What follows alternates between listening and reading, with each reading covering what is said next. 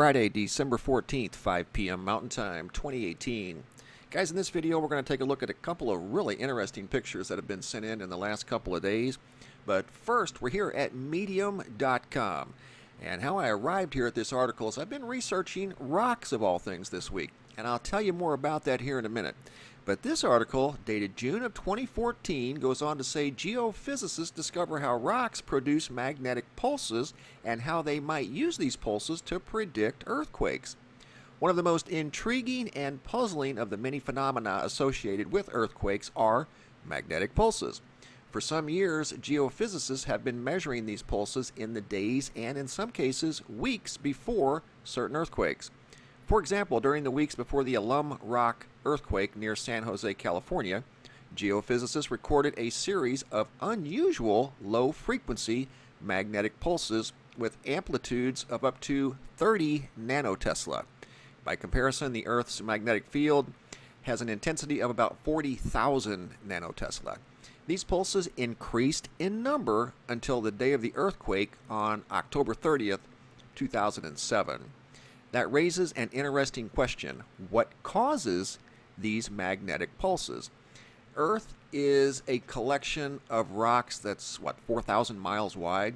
And there's hundreds of different types of rocks all over the Earth.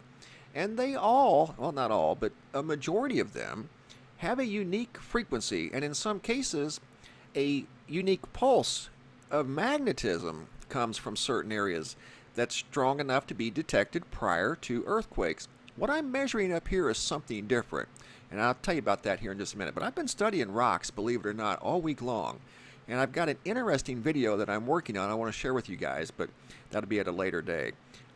Today we got an answer thanks to the work of John Scoville at San Jose State University, that's out in California, and a couple of his pals. These guys suggest that certain kinds of rocks behave like semiconductors. He went on to say that certain kinds of rocks behave like semiconductors when placed under huge pressures and temperatures. It is the way these rocks conduct current and then causes them to emit magnetic pulses in the run-up to a quake. Scoville and his pals began by explaining the chemistry that leads to igneous rocks behaving like semiconductors. The rock you see up here is very carbon rich. That's why it's doing what it's doing, and we'll talk more about that here in just a minute. They point out that when magma crystallizes in the presence of water, the resulting silicates contain peroxy bonds consisting of OH groups. Under huge pressures and temperatures, these bonds can break to form electron hole pairs. The electrons become trapped near broken peroxy bonds, but the holes are free to travel through the crystal structure. The natural diffusion of these holes leads to a separation of charge, creating regions of the rock that are positively and negatively charged. The boundary between these regions behaves like a p-n junction of a diode, says Scoville. This allows the current to flow in one direction, but not the other. At least not until the potential difference reaches a certain value when the boundary breaks, allowing a sudden increase in current.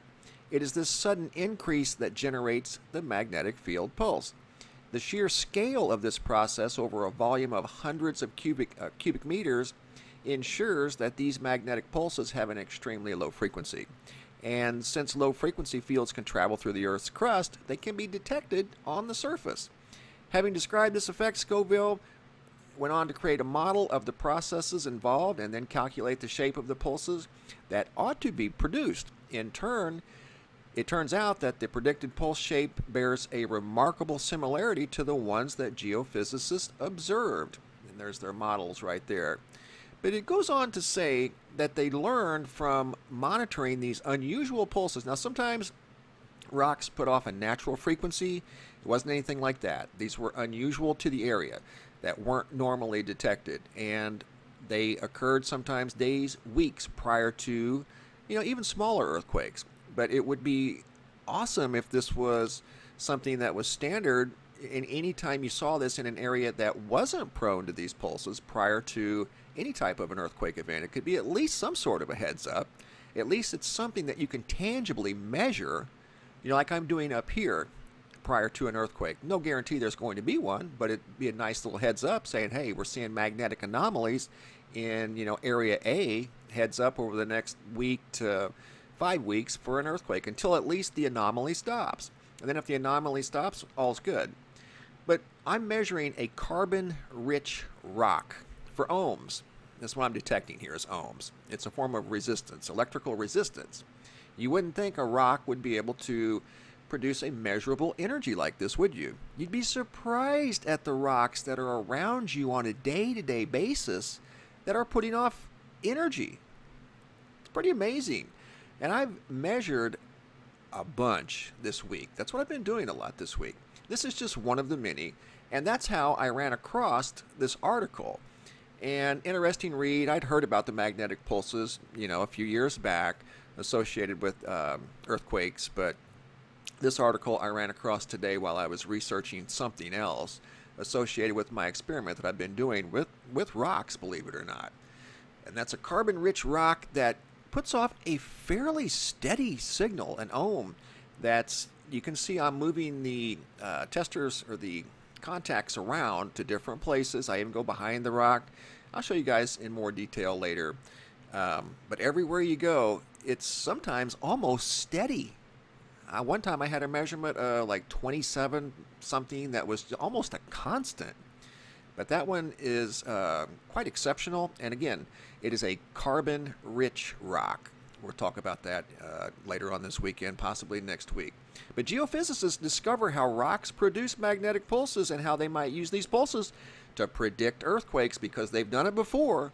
In an area right before earthquakes, they were measuring these pulses. So rocks are communicating. The earth is loaded with these types of rocks.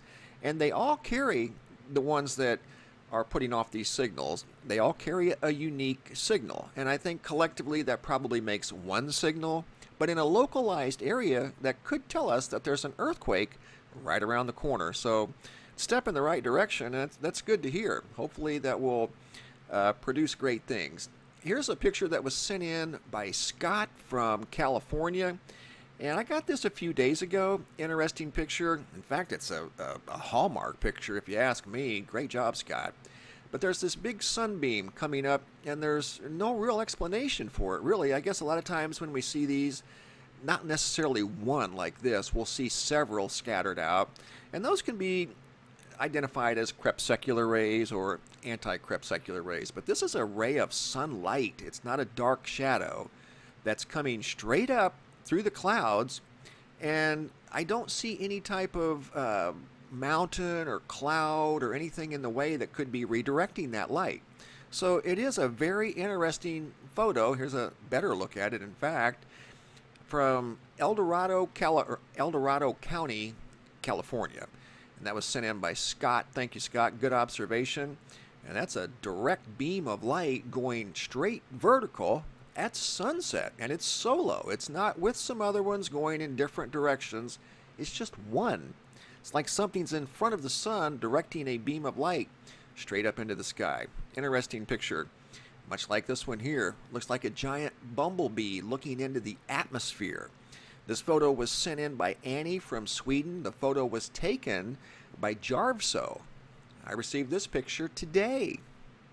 Actually, 2 days ago. Giant bumblebee staring into the atmosphere high above Sweden. Check it out. That is an incredible picture. It's like two big eyes right there. There's the nose, or the section between the eyes. Look at that. Unbelievable. How about that one? Giant bumblebee looking inside the atmosphere. I'm just using that metaphorically speaking, guys, but some sort of huge halos that do seem to form what look like a pair of eyes in the sky above Sweden. Pretty cool.